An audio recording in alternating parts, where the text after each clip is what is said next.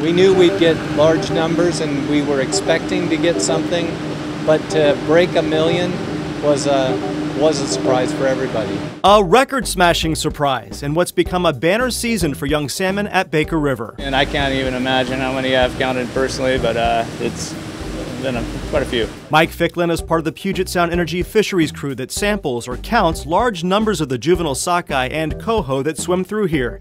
At the height of the outward migration back in May, the holding areas were thick with salmon smolt. The raceways that the fish are coming into are just almost black. You can't even see the bottom sometimes. There's a lot of fish. Workers identify the different species and by checking if a certain fin has been clipped can tell if a fish is from the nearby hatchery or from the wild. We've been implementing our program for years, and so it's been a natural evolution of that, studying the watershed and learning more about it and having success each year and building upon that success.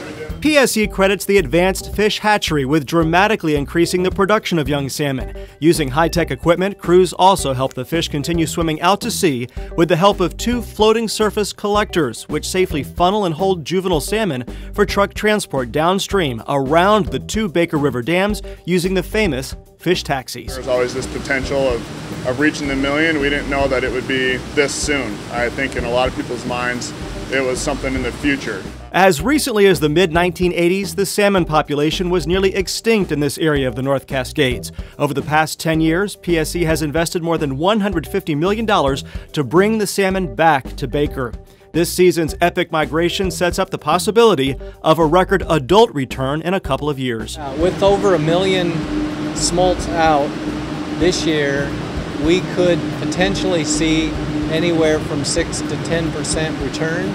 So we could get 60 to 100,000 adults back. But for now, the juveniles make their harrowing journey out into Puget Sound with plenty of company. At Baker Lake, I'm Ray Lane for PSE-TV.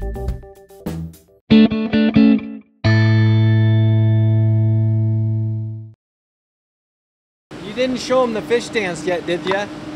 I was gonna kind of key that in.